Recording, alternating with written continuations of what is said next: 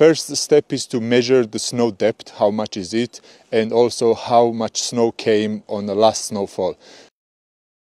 Second step is we dig the snow profile all the way to the ground and start to calculate the snow density. Fist, 4 fingers, 1 finger, and then pencil or knife or something harder. This is usually at the bottom of the snow profile. When we have a concern that it might not going well, we take crystals on our small board which has a net on it, and we have a look on the crystals, what type of crystal it is and what should we expect depending on the weather and the temperature.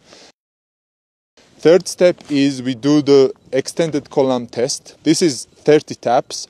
First you do very light taps with your wrist, 10 from your elbow, 10 from your arm, and strong hits on the snow. If we see the crack or propagation when we are tapping, we will have a look at the place where it cracked or propagated. If it's propagated, then we learn what type of crystal it is, depending on the weather and temperature, how it's gonna evolve.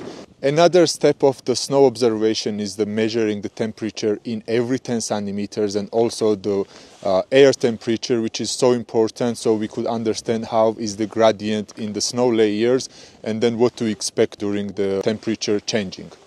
Once we are done with the snow pit, we will transfer all this information into the snow book. And after the snow book and all the results of the snow pit, we decide what kind of actions we take to keep it safe.